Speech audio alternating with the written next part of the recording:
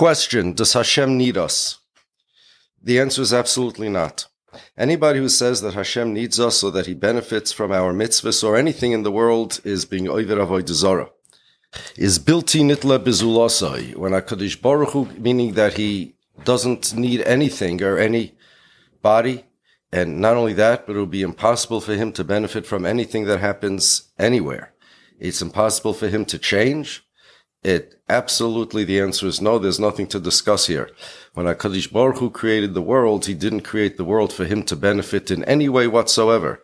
He didn't create the world because he needed to create the world. He didn't create the world because he was missing anything. Chas v'sholem, anybody who says that is being oiver avodah zarah. HaKadosh Baruch Hu created the world totally from chesed, for no other reason that he wanted to benefit us. On page 1 of Rabbeinu Tam's Sefer HaYoshar, he brings a raya to this up from a svara.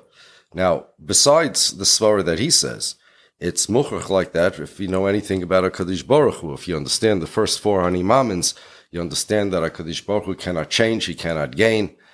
But Rabbeinu Tam has another angle. He says that there are two things that exist in the Bria. 2 things that exist in the whole universe. Hashem and the Bria, nothing else. And therefore, when HaKadosh Baruch Hu created the world, he either created the world for his sake or for the sake of the Bria. Mathematically, there's no third alternative. Unless you say, which doesn't make any sense, that HaKadosh Baruch Hu created the world for no reason, and that makes absolutely no sense. And therefore, since the only 2 options are that HaKadosh Baruch Hu created the world for his sake, or HaKadosh Baruch Hu created the world for the sake of the Bria, and since HaKadosh Baruch Hu cannot gain and he cannot change, the only valid option is that HaKadosh Baruch Hu created the world for the sake of the Bria. So the answer is no, HaKadosh Baruch Hu does not need us. Hashem is totally altruistic. And I know where this question comes from. This question comes from the fact that when we do chesed, no matter how l'shem shemayim we do it, we still gain something.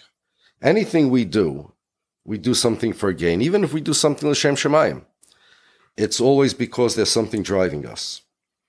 We always gain a mitzvah. We gain a place in Olam Haba. We always gain something.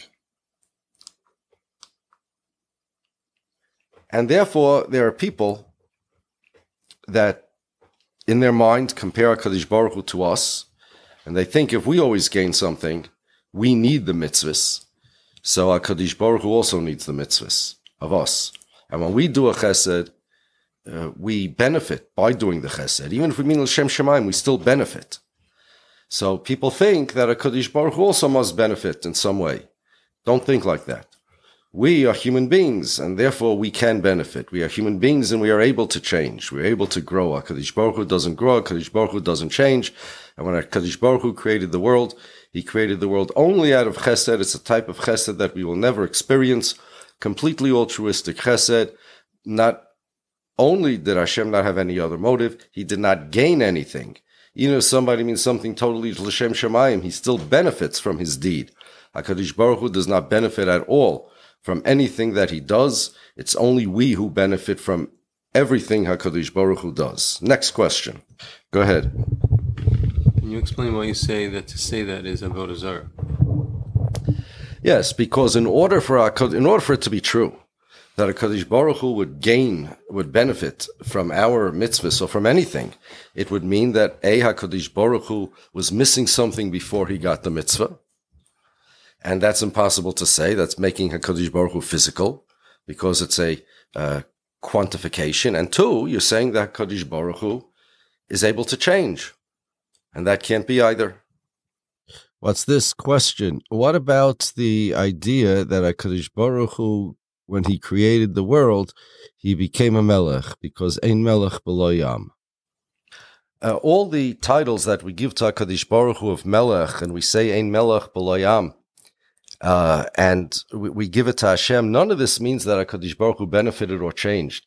Like we say in Adon Olam, the truth is, Adon Olam Hashem Molach B'terem Kol Yitzir Nivra. Hashem was king, meaning as much as he's king now, he was king before he created anything. But Leis Nasoba Chefsoy Kol Azai Melech Shmoy Nikra, but then he was called king. That's all it is. It's a title that we give HaKadosh Baruch Hu. It's not a characteristic of HaKadosh Baruch Hu when we say Melech. And when we say in Melech B'layam, or we say all these other things, we have to be very careful not to make the mistake that it means something about HaShem. I remember in Shul, we once giving a shir in Ramchal. And there was a Lubavitcher guy in the shir, and we were talking about why Hashem created the world. And the Ramchal says, like everybody else, there was no disagreement to this. There cannot be any disagreement to it, as I mentioned, that Kadosh Baruch Hu created the world to do chesed for the Bruim. There cannot be any other reason. So he raises his hand, and he says, what do you mean? The Tanya disagrees, because the Tanya says Hashem created the world because he wanted a dira b'tachtonim. And Tanya does say that. But when we gave the Tanya shir in Shul, we explained that that's not what it means. And not only that's not what it means, this is why a person should not learn Tanya or these Hasidic Svarim before he knows the Ikrei Emunah. Otherwise, you could become an Oived Avodah Zarah like this person was. So I explained to him that that's not what the Tanya means. B'Shas Maisa, do you remember a number of years ago, that's when this happened, former President Bill Clinton opened up an office in Harlem. He was former president. He opened up an office in Harlem. Now, he didn't need the office in Harlem. He dafka wanted an office in Harlem. But the reason he opened up an office in Harlem was because he wanted to benefit the residents of Harlem. It wasn't for his sake, it was for their sake. When we say HaKadosh Baruch Hu wanted a dir b'tachtoinim, we mean he wanted a dir b'tachtoinim for the sake of the tachtoinim, for the benefit of the tachtoinim, not for his benefit. HaKadosh Baruch Hu created this elaborate master plan for Briyas HaOlam that we're going to do mitzvahs and we're going to earn our schar because that way we're similar to HaKadosh Baruch Hu. And therefore you need a ruchnius and gashmius combination to create a world. And HaKadosh Baruch Hu came down here to make a dir b'tachtoinim, to give the world a dose of ruchnius, but it's for our sake that HaKadosh Baruch Hu did all of this. It doesn't mean HaKadosh Baruch Hu did it for his sake. And so when we say HaKadosh Baruch Hu created the world because Ein Melech B'Layam, when we say HaKadosh Baruch Hu wanted to be Melech, we mean HaKadosh Baruch Hu wanted to be Melech for our sake, that he should be, that we should be able to say that HaKadosh Baruch Hu is Melech. It's for our benefit. Hashem does not benefit for anything. Here's the way this works.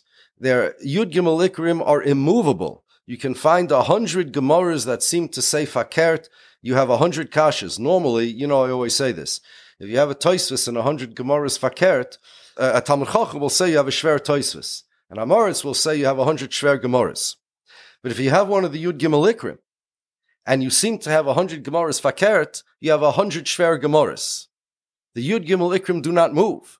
So, Kal V'chomer, if you have something that you see in the Tanya and that the Loshen, for whatever reason, seems to say that Chas v'Shalom HaKadosh Baruch Hu created the world for HaKadosh Baruch Hu's benefit, which is logically, and al pi Chazal, and al pi Psukim, impossible, unless you make HaKadosh Baruch Hu into a Getchka. You have to understand the Tanya differently. And therefore, if you're going to learn Tanya, I would highly recommend that first you learn the Shar Yichud V'Ha'amunah first, which will set the parameters of these things that you're allowed to think, and then learn the rest of the Tanya. And even if you do, get a Rebbe that knows what he's talking about and don't learn it on your own. People who think that HaKadosh Baruch Hu created the world because he wanted a dir b'tachtoinim, like somebody, Lahavdil, who wants to buy a condo in Florida. That's a dir b'tachtoinim. And that Chas v'Shalom can never apply to Hashem.